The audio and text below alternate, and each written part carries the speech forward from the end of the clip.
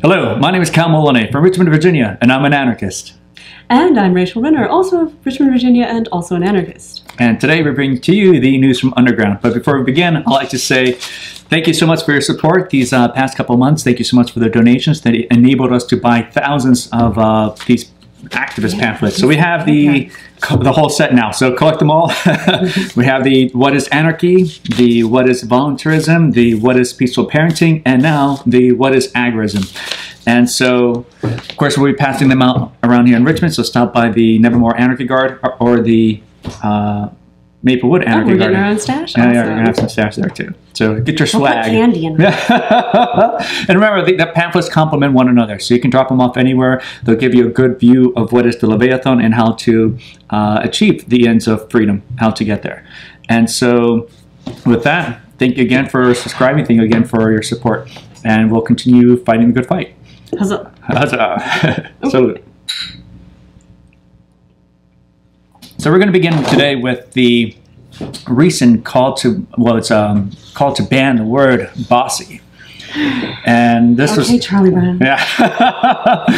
This was started by Sheryl Sandberg, Chief Operating Officer of Facebook, and she's calling for a campaign to ban the word bossy. It's admirable. The only thing that's admirable about it that I found is that she's not trying to do this to the government. You know, you'll find places like Germany they will ban even the mention that the Holocaust didn't exist. For using air in your own lungs to say some words, that's punishable by a sentence, I believe a fine, or going to a cage. So I mean, the extreme of where other people go in lengths to trying to remove words from people's, I guess, lexicon. It's, I guess, admirable that she's just trying to do a voluntary campaign, trying to change social norms. As was said on Jezebel, they'll send you to girl jail. Yeah. But it also kind of reminds me of the Ministry of Truth, where they try to ban certain words that will never be used again. You know, why use the word bossy? So, of course, her thoughts on bossy is that it disincentivizes young girls from taking leadership positions.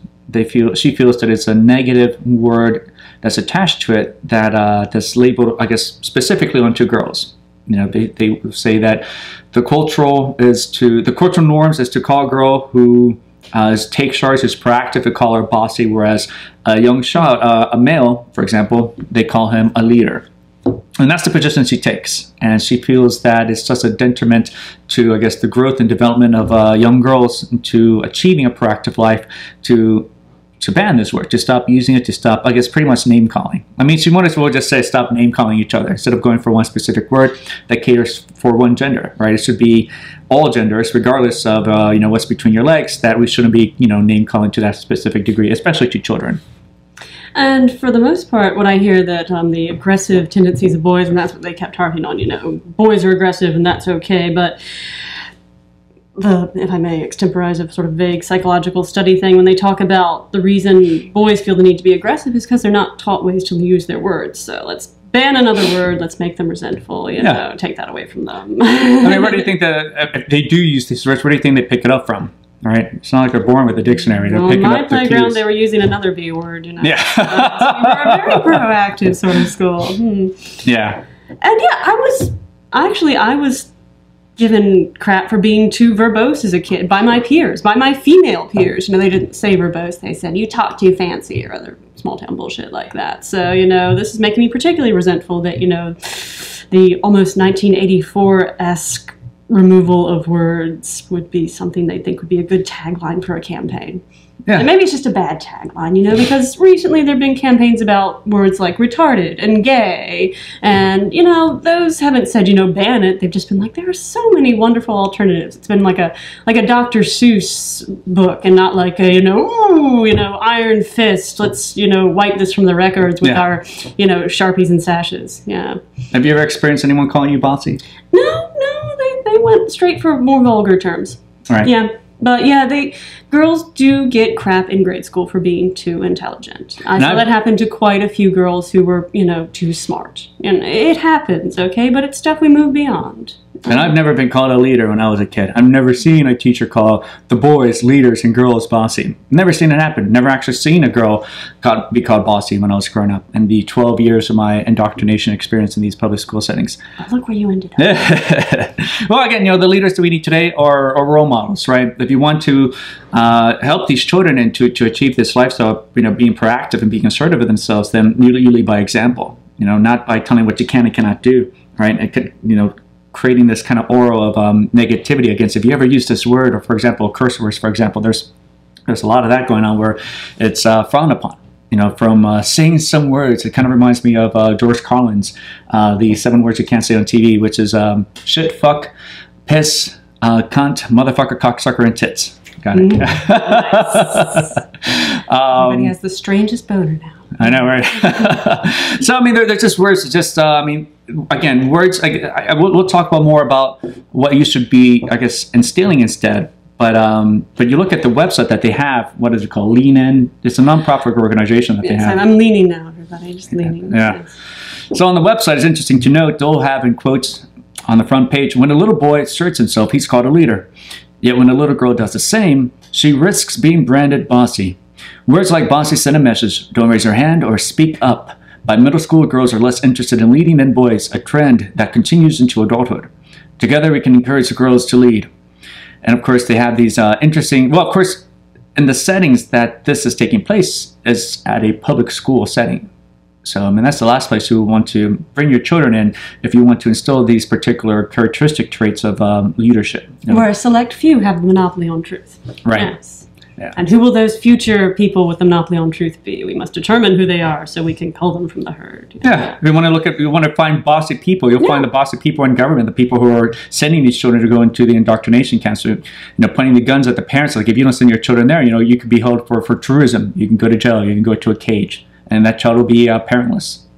Now those are, I guess, the bossy people around. If you want to look at them accurately, objectively. So they have interesting statistics which they cite. They'll say the confidence gap starts early between elementary and high school. Girls' self-esteem drops 3.5 times more than boys. Girls are twice as likely to boys to worry that leadership roles will make them seem bossy. And then girls get less airtime in class. They are called on less and interrupted more. Well, that has nothing to do with boys at all. That has nothing to do with gender at all. That has something to do with the teachers. It has something to do with the indoctrination camps, that the settings and the context of these experiences are taking place. Right? Don't look at the distractions. You know, of course, if the girl's not being called on, it has something to do with the boy next to her. It has to do with the teacher. It has to do with the setting, with the environment. Question that. Stop questioning the children and thinking that it's because they can't adapt to that. Right? Question the environment that they're sent into, forced to be into. Consider that the girl might be thinking about the question longer or not wanting the regurgitated version of the truth. Yeah. If you guys want more information, a lot of information on schoolings and the Peaceful Parenting pamphlet. So they're interesting advocates for this. One among is Michelle Obama. So talk about bossy. I mean, she's wife to one of the most bossiest persons in the world. You know. She is a lawyer essentially. You know, argumentative is how she's made her bread and butter. You know? Right. Not going to fault her for that. What's the name of the woman who heads up the Girl Scouts of America? Oh, right. So I forgot it. Well, the Girl Scouts of America in general, they were making such great strides. You know, they were being inclusive of trans members. There was that great moment in Anarcho-Capitalism where the girl set up outside the marijuana dispensary. You know, that was... Oh, yeah. That was you know? And now the American Heritage Girls have sprung up in protest of this, which, you know, if you want to know if you're doing something right, it's because you're pissing off those sort of people. So, yeah, I mean, I was all for the Girl Scouts. I was almost regretful that I had never joined them as a kid, you know, and then they go and they back something like this. Censorship, essentially, you know, sweep the word under the rug rather than address it head on. Yeah, Timmy, why did you just call Sally bossy, you know? What did she do to invoke that in you? No, let's just get rid of the word. Yeah, where did you learn that from? Where did you pick that from? Yeah. Right? Do you understand how this makes other people feel? Like, teach empathy. Right? That's something they don't teach in these public school settings. I actually, my mother and I, we put my sister, Jennifer, into the Girl Scouts for about 2 weeks. She found it boring. I mean, she did, the camping thing was of interest, but it seems she told me that the most thing that they spent their time on was on selling Girl Scout cookies.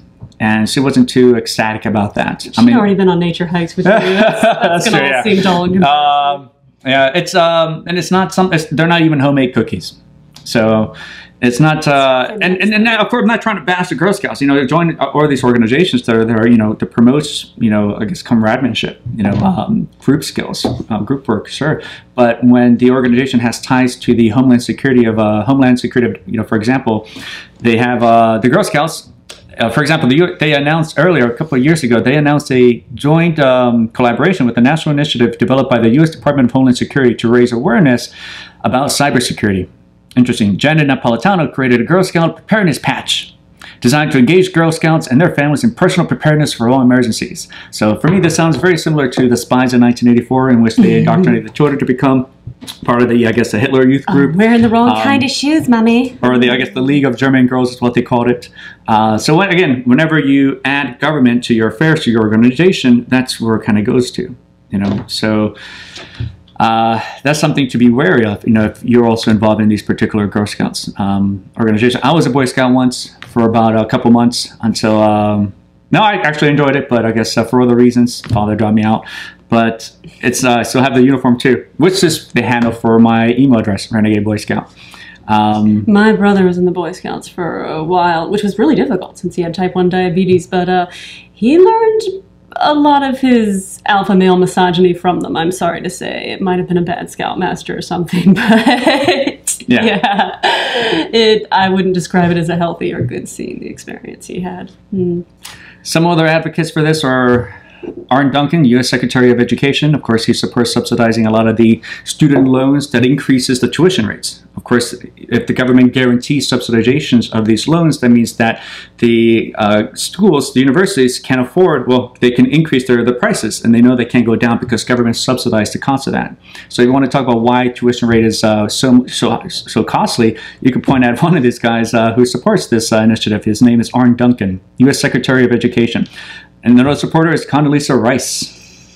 So again, talk about bossy. You know, there's a list of bossy people who support this initiative. So it's kind of contradictory, kind of hypocritical, especially Condoleezza Rice and her support in invading Iraq, right? And her support, and like there's evidence of weapons of mass destruction. We have to kick out Saddam Hussein. It's like, and you find out there was nothing there to begin with. There's no weapons of mass destruction. Just let a lot more destruction that the United States let in their own way and murdering millions of people. Destroying generations. And you know, that I would say would be bossy. And of course you have your pop stars, Beyonce. Yeah, her tagline being, you know, I'm not bossy, I'm the boss. Well, good bosses don't ban things arbitrarily. Yeah. No potted plants on your desk, you know, no photos of your family. And if you want to look at an example of political privilege, status privilege, you look at Beyonce. There was a while ago where she was able to have a license to freely travel to Cuba. And of course the exception for her, because she is above everyone else, above the taxpayers, she's in a different political class altogether, is to promote the pop culture and arts. So you can't go to Cuba because it's illegal, it's criminal, but the US government can decide who can and cannot, right? If you're not within that political connection, that upper class, then sorry, tough luck.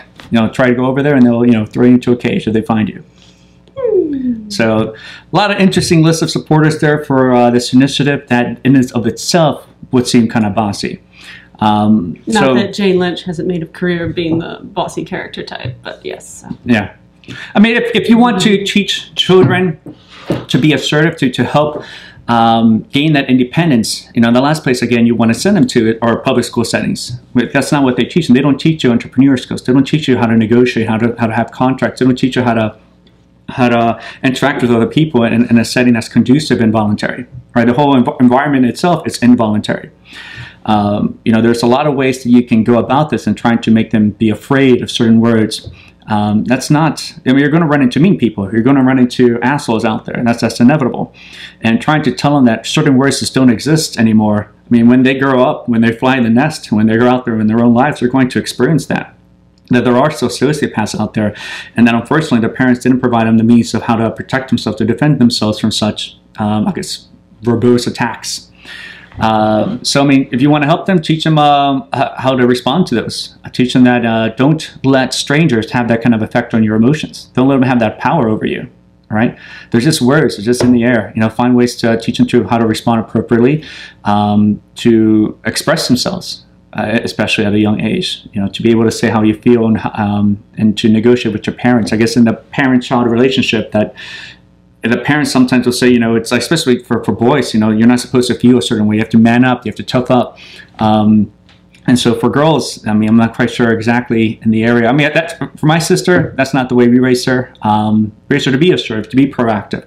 That don't worry, we have your back. You can say anything you want to say. You'd be, you know, we'll never get in trouble for being you. You know, be out there, experience, but no, we always have your back. And that there's no one, you should never give anyone that kind of power over your life, especially to make you feel bad. But again, let's explore the areas of why if they do feel bad, you know, try to teach them empathy, try to teach them how to negotiate and navigate this world instead of being afraid of words, afraid of the word bossy. And some people don't want to be leaders. Some people want to be doers. You know, some people want to work in a, you know, semi-democratic group situation, you know, ooh, I used the D word. But, you know, I mean, it's not a question of always having to, you know, follow. To the credit of this article, there was a nice little blurb about the, you know, at the end of the band Bossy spiel about how, oh, yes, guys can be stay-at-home moms, etc., etc. But, you know, we're not all built for that. Some of us want to, you know, be making or be programming, you know, and we shouldn't be harped upon because we want to think about the question longer, or, you know, think it's not as simple as the answer that's given to us in the textbook. I mean, this has been a great flashback to my grade school days, if nothing else. You know, was I one of those girls, and why was I one of those girls? You know, I was painfully introverted, but I don't think I was devoid of thought, you know. Yeah. Rambly. Yeah, no, nobody wants to be, I mean, not everyone wants to be a manager and take those longer hours and work weekends. Right? Some people like the regular time schedule shift that they have, and that's enough for them. You know, that's some people want to work 3 jobs in case one goes under. Yeah. That's what I'm playing right now. Yeah. I have a female boss, and she's wonderful. She always approaches things from the, you know, the wordage of, you know, we need to get this done, or I need you to help me with this because, you know, it's, yeah, and she's, you know, very empowered, you know, and very diplomatic at the same time. Right. So there are other ways to take leadership initiatives and stuff like that without being, I guess, appearing bossy, right? But I guess that's, I guess, more of a conversation for another time that we could probably dispel at some point to talk about how to take initiative, because that is a problem, and I've found a lot around here. People find it difficult to assert themselves, to say no, to say how they feel, to be honest with themselves. Instead, they're led away with a lot of people who feel that they know how best to, I guess, to control how best your life should be run. And for the most part, that's what taxpayers are. You know, they don't assert themselves and say, no, this is my property. But we'll get there one day. We're working on it here in Richmond. Yeah. But yeah, remember, telling people that the word bossy, trying to ban bossy itself, it's kind of bossy, right? So well wrap up. Yeah. All right. So thank you for enjoying this video. Please subscribe. Please like. Please share with your friends as well. And thank you so much for your support. Please teach your daughters lots of words, and your sons too. Absolutely. So with that, see you guys at the victory party. Cal Molinet signing off. Salute. Bye. More drinking. Yeah. Ciao.